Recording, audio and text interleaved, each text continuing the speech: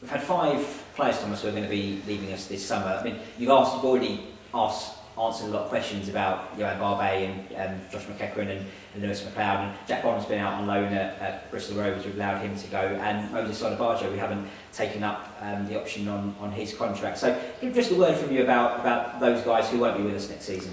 Yeah, first and foremost, I want to thank them for hard work, for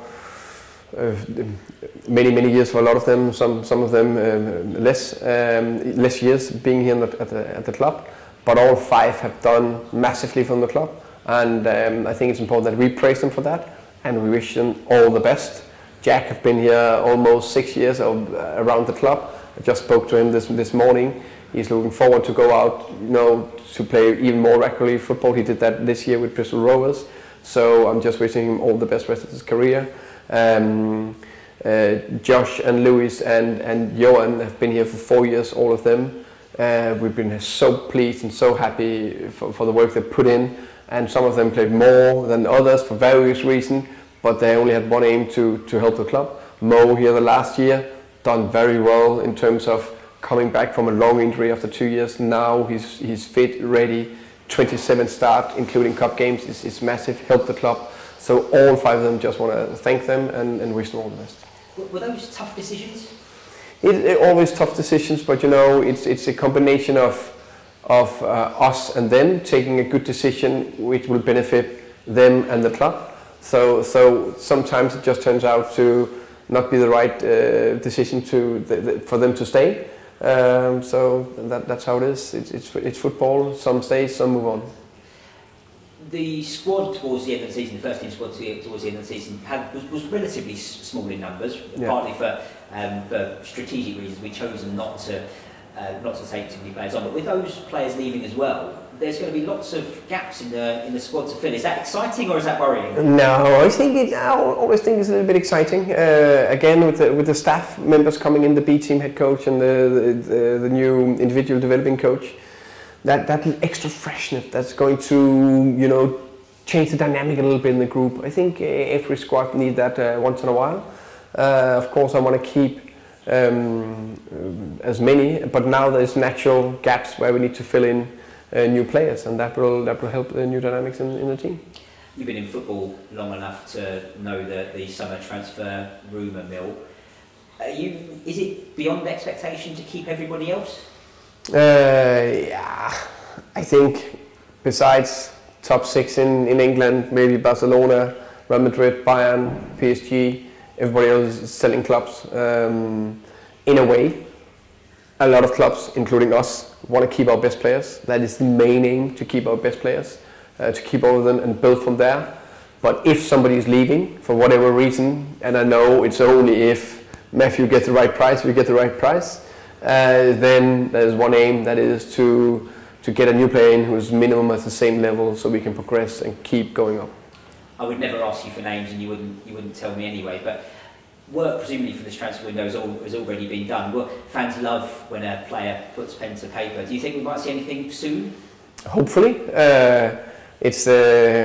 I can put all the pressure on Phil and Rasmus on this one. And now we know they are working very hard with all of us together to find the right players. There's done a lot of work the last 4 months preparing this transfer window coming up. So we will see what happened the next couple of weeks. But we know we have some places we need to fill, and hopefully people are coming in sooner rather than later.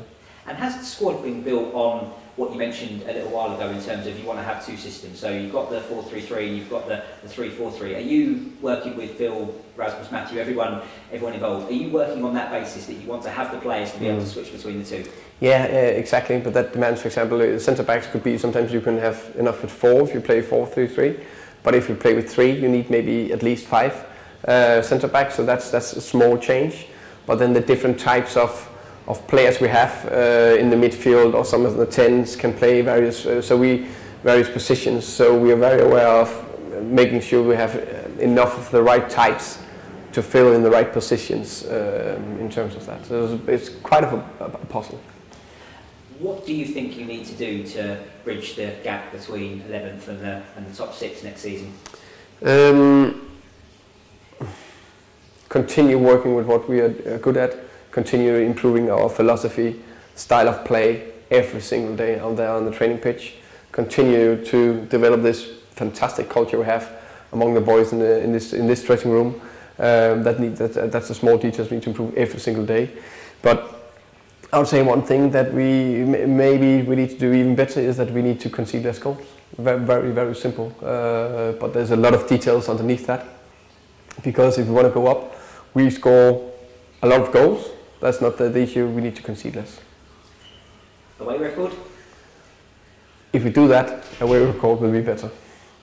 Of course, for me, yes, I know it's been a problem this season, but I don't think it has anything to do with we are playing away. It's other areas in the team we need to be better to manage to stay in the game if you concede a goal. How can we get through the bad spells that there are in every game? And yes, when you play away, there can maybe be longer spells or more pressure from the opposition fans. But that's aspects I think we show this year. I think we played some very good away games where we could have got more out of it. Millwall away, Birmingham away, Bristol City away. Bristol City away. Many games where we could have got more than we did. Leeds away, we are this close to win. So for me, it's marginal. That will do the difference. But we're aware of it, and we want to improve it next year. What we also have going on around the club next season is the final year at Brentford Park, and then the move to a new stadium. How important is it going to be for everyone here at Jersey Road to try and not worry too much about that? There'll be celebrations, there'll be all sorts of things going on, but you've still got 46 league games to play. Yeah, and we're looking forward to that. In a way, we will miss Griffin Park. Of course, it's one of the oldest stadium in England, and I would say an iconic one. And we need to get the best out of it. I'm looking forward to do everything we can every single day to make the last season at Griffin Park magical. And we can only do that if we do it together. Us, players, fans, everybody. And make it unbelievable season. And finally, what does the summer hold for you? Do you get any days off? A few, I think. Now I need to, of course, spend time with my family, recharge the batteries, make sure the brain are fresh to think again when we're starting up. So yeah, I'm looking to get away a couple of weeks with the family and a week on my own in Denmark, visiting family and friends.